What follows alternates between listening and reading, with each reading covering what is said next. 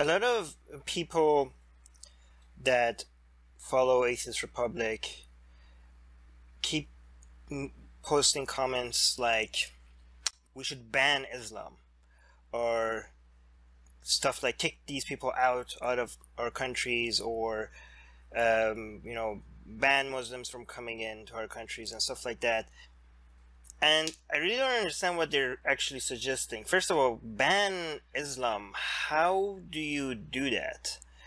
Or do you really expect your country to check people's religions before allowing them in your country? And if, and second of all, this battle of ideas, you guys, if that's your strategy, you're gonna lose, because you have to see this as a fight against Islam and not a fight against Muslims. And if this is a fight against Islam, the only way you could win the fight against Islam is to convince Muslims.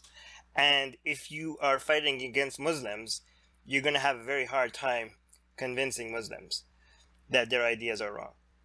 So, and this is not a battle between the West and Islam. This is a battle between sanity and insanity. And this is a global battle. And, you could think that for a short, you can have borders around your country and walls and think that you're not going to get affected. But, bad ideas, they don't recognize borders. And if you want to change people's opinions, you have to start treating them nicely. That's the only way.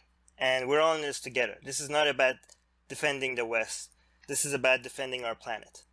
And you have to win people's hearts over before you could win their minds over. God may not be listening to you, but the citizens of the Atheist Republic are. Leave us a voicemail on atheistrepublic.com for a chance to have your message broadcast to our followers worldwide. Send us your opinions, stories, advice, or concerns. Together, we'll build a platform for atheist voices all around the globe.